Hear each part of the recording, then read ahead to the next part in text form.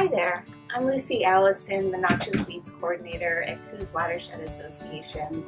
Coos Watershed's mission is improving the health of our watershed, and a big part of that is helping to prevent the spread of noxious weeds. In this video series, I'm going to take you to a few places around town and show you some common weeds that you might find in your yard or your property, some ways to identify them, and some tips on how to control their spread. Follow me.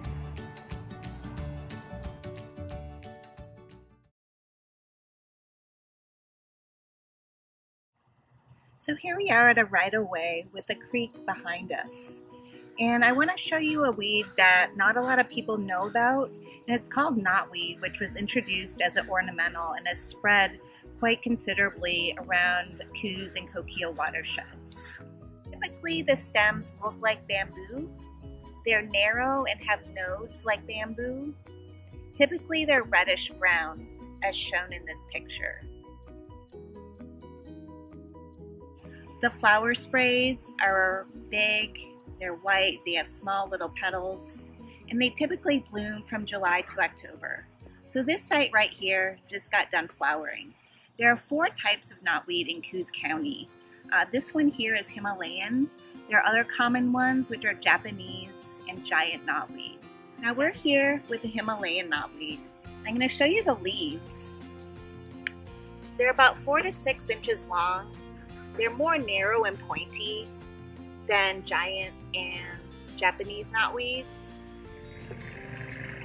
So the reason why these plants are short is because this area has been mowed repeatedly.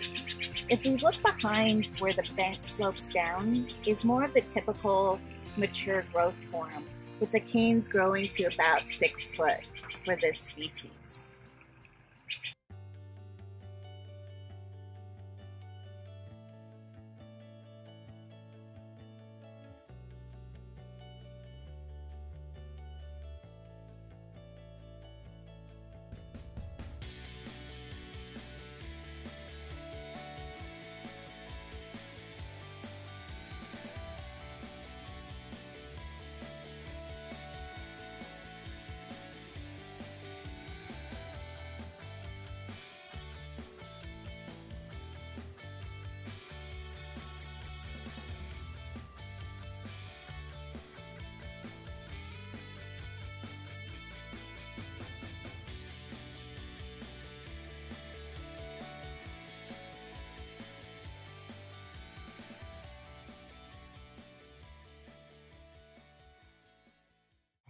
If you need help with your weeds or if you have questions, please send me your information or leave me a message, and I'd be happy to offer suggestions. Okay, on to the next site.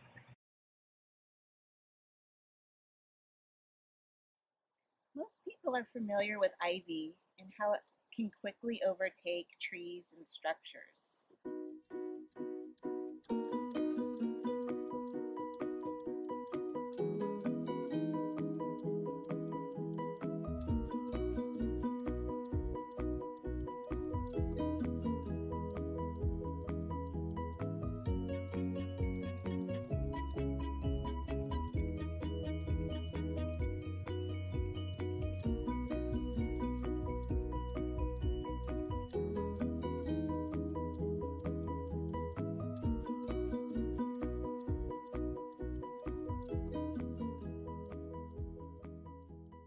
Now, ivy spreads vegetatively, meaning through the stems that produce roots at the leaf nodes and can attach to the ground and keep growing that way. Now this one here, if it continues to grow up this tree, it'll get enough light that it'll produce flowers. They're a cluster of yellow-green flowers, and then go on to produce berries, a dark purple berry. Now the berries can be poisonous to native birds, but they're often eaten by starlings, pigeons, cedar waxwings, robins, and the seeds are dispersed around the forest, and this is how it spreads. Method to control ivy is through manual methods. So this can be labor intensive and is a good idea to get some friends together and to have an ivy party. So this one right here is growing up this tree.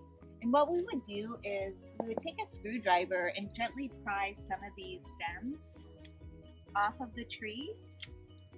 And then we would cut the stems all the way around the circumference of the tree.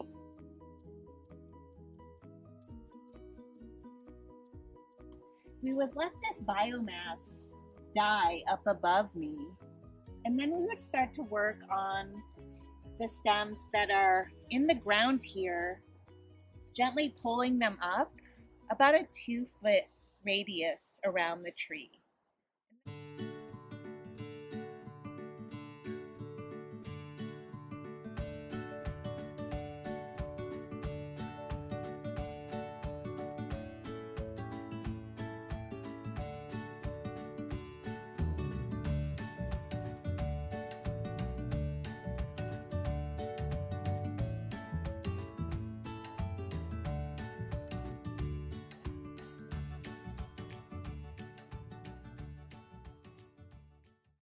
And then we would want to do maintenance about twice a year to look for root spreads.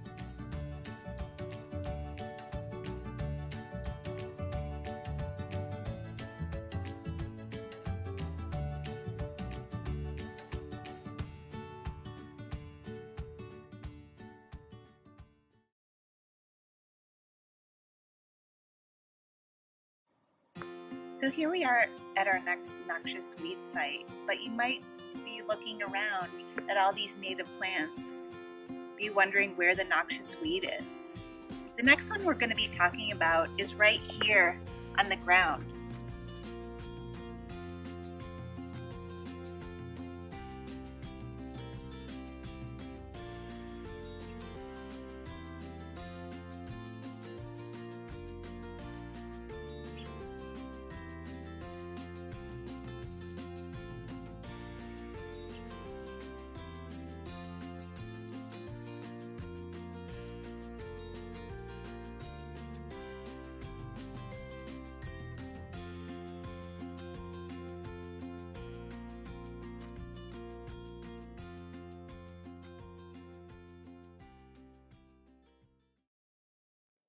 So here we are looking at Bitty Bitty. It's a mat forming weed that spreads through these stolons. They're above ground roots that creep along the ground and drop rootlets at these nodes.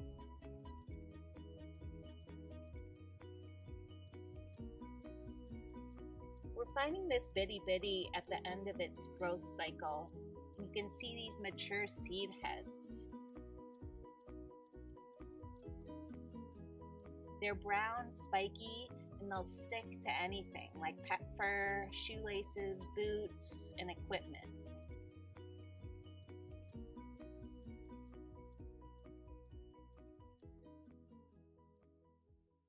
But I just want to show you how easy it is to pull out of the ground. It's really shallow rooted, kind of like strawberry that runs along the top of the ground. You can just go along and follow these above ground roots and just pull the rootlets out. We've also found that planting wild strawberry to replace Bitty Bitty is a really good way to introduce competition for these weeds.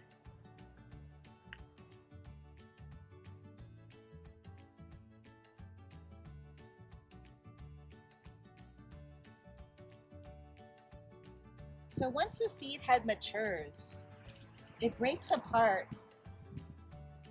into a lot of different seeds, and that's how it gets spread around the county.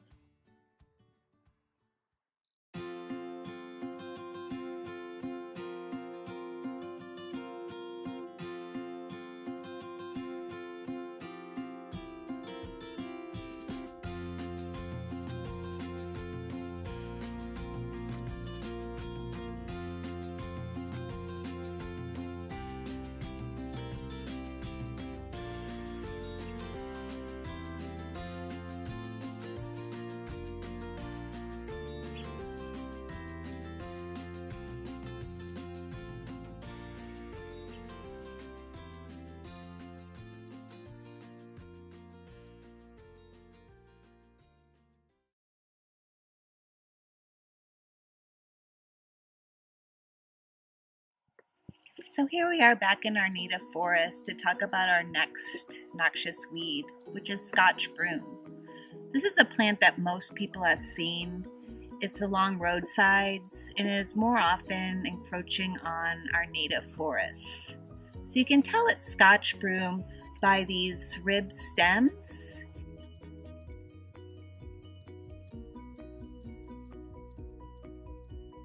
There are 3 other varieties, French, Spanish, and Portuguese, but the Scotch broom is the one that we see most often here in Coos County.